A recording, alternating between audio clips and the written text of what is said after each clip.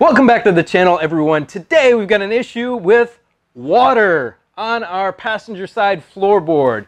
We appreciate all you homesteaders being here and everybody else. Today we're going to show you how to fix that, so stay with us.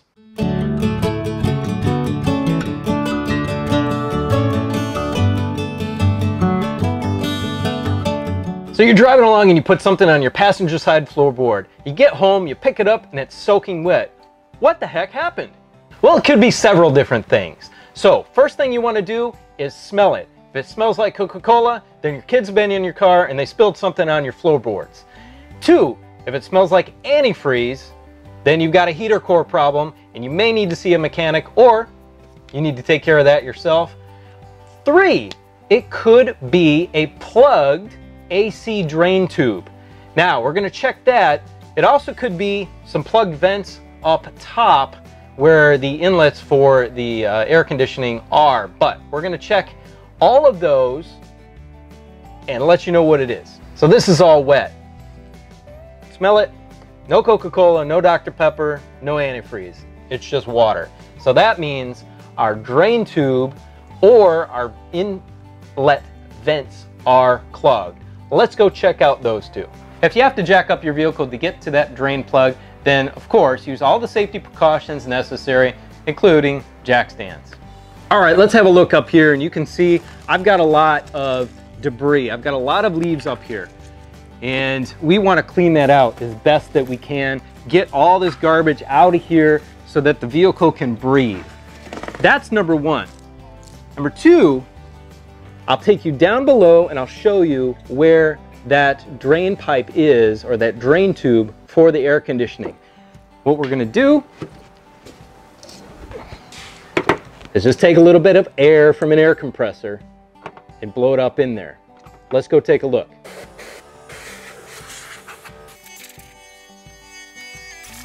All right, everyone, this is extremely difficult to see from above or below. So I'm in the engine bay right now, and you can see it's right there. If I shine my light right on it, where my pinky finger is. It's right in the firewall, and it is directly below, as I pan up here, directly below your transmission fluid dipstick, which is right here. This is on the passenger side of the vehicle. So what we're going to do is we're just going to take some gentle air and blow it in there. You don't want to blow too hard because you don't want to force anything back up into the air conditioning, but you do need to get whatever debris that is in there loose and flowing properly so the water is coming out. Now we have a little bit of water coming out, but not enough because it is coming back into that engine compartment. So on the Ram here, it is easier to get to that drain tube from inside and above on the engine bay than it is from below. It's just too far to reach your hand really up in there, and there's a lot in the way. So best way to do it is the way we showed you, is down through. It's on the firewall just below that transmission dipstick. We really hope this video was helpful in showing you a simple fix for a common problem. Now this applies to pretty much every vehicle. You're going to have a tube that comes through your firewall on your passenger side. Some may vary, but this is pretty straightforward. So just blow a little air in there and you'll be all set.